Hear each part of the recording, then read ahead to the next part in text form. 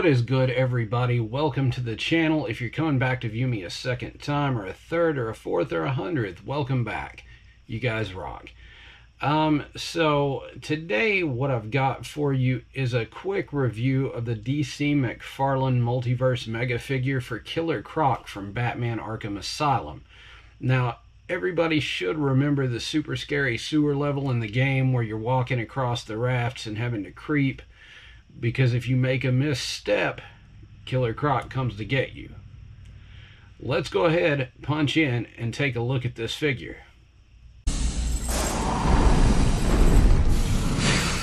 I've got your scent, Batman.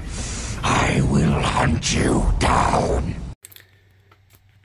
Alright guys, what we have here is the box for the DC Multiverse Killer Croc Megafigure by Mcfarlane Toys. Again, it's a pretty bare bones box. The only thing that comes in it is Croc. There are no accessories.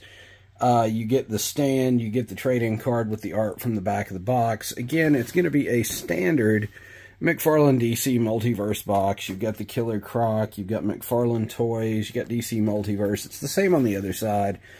On the back, you get a great picture of the game model from Arkham Asylum, because this is the version of Killer Croc that it is. I wish they would have included the chain that goes around the neck, or maybe an articulated jaw, but that's fine. It does say it has 22 points of articulation. This one actually does. It's not like Man-Bat or Clayface where it was limited. The figure does stand up quite well on its own. The joints aren't as loose as Man-Bat. If you look, of course, it's got the video game symbol on this side. Killer Croc, Batman Arkham Asylum, Mcfarlane Toys at the bottom. And, of course, the bottom of the box is just the legalese that's always there. And here in front of the box, we have Killer Croc himself. Now, if you take a look at the head sculpt is fantastic. The yellowed eyes, the teeth. I like the paint apps for that. The textures are amazing. I notice on the chest they didn't go with as geometric a texture as this, which is good, because it actually makes it look and feel more scaly in hand. This figure does feel good in hand. It's heavy, it's chunky, the joints are all tight. If you look, it does have the collar here. The collar is actually glued in place. Coming down, you can see the textures on the pants, the rope on the belt.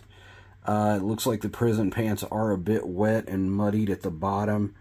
The toes do have the up and down articulation. If you go back to the back, of course, the sculpting goes all the way around the figure. The paint apps back here are just as good, because it does have that nice black wash going down the back to make him look more crocodilian. Again, you go down, the pants sculpt is great. The metal wash is great down here on the leg manacles. But he has the standard Mcfarlane 22-point articulation. You get the shoulders, you get the ab crunch, the neck is articulated a little extra. You get the swivel at the bicep, you get the hand swivel, you get the hand rotation. You do get decent leg rotation out of this guy. Of course, he can do a little bit of the splits. You got the double jointed knees, the toe rock, and the toe pivot. Plus, you also have the toes that raise and lower. So that actually gives him a little more than 22. So Mcfarlane actually knocked this guy out of the park pretty well. Like I said, just take a look at that face. It's a face only a mother could love, but if you've ever played the game, you'll definitely remember that face. Guys, thanks for hanging out today and enjoying the review for the DC Multiverse Megafigure Killer Croc from the video game Arkham Asylum. If you should want to purchase one of these figures of your very own, I will leave a link in the description below. That way you can grab one from possibly Big Bad Toy Store if it's still in stock, or if I find that it's not, I'll leave a different link. Guys, the views have been going up again and the subscriptions have been going up again. Thank you so much. This weekend, something big's going on in Kentucky. I don't know if you guys have heard, but Lexington Figure Fest is happening. It's sponsored by Toy Headquarters You can find them at Toy Vomit on Instagram or at Toy Vomit on Google. You can just search and find their website, or you can go to LexingtonFigureFest.com. Now, I will tell you, it does have some special guests. There's 11,000 square feet of toys and action figures. If you love toys, you love wrestling, and you love all the chicanery that goes with it and the debauchery, please, by all means, show up and show out. Because there are two very special guests. If you are toy hunters and you enjoy the toy community and you have seen their videos on YouTube, All Ego Ethan Page will be there, plus Danhausen. Guys, I don't know if you know who Danhausen is, but search him out on YouTube. Excellent wrestling talent, excellent personality. I laugh at him quite a bit. He's in a lot of Ethan Page's videos. These guys are really big collectors also. So if you want to know anything about toys, or you're just wrestling fans in general, check out Lexington Figure Fest on Sunday, September 18th. Now, it does have a $10 early bird admission at 10 a.m.